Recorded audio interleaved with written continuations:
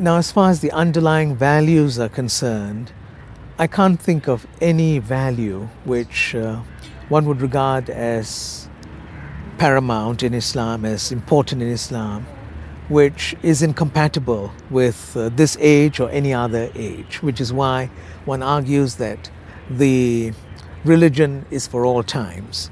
I interpret that statement, that Islam is for all times, to mean that there are underlying values and principles which do not change. For instance, humility, kindness, generosity, love, trust.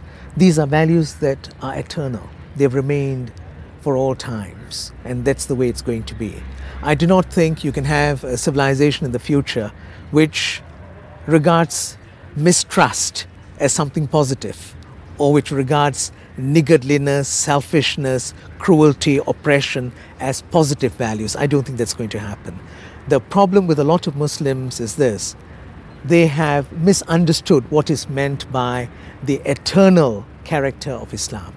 Its eternal character doesn't lie in its rules and regulations. It doesn't lie in its laws and certain practices. That's not eternal. These things change from time to time. But what is eternal are the values. And this is also a position that is compatible with other religions. It's the values which count, that will remain there forever.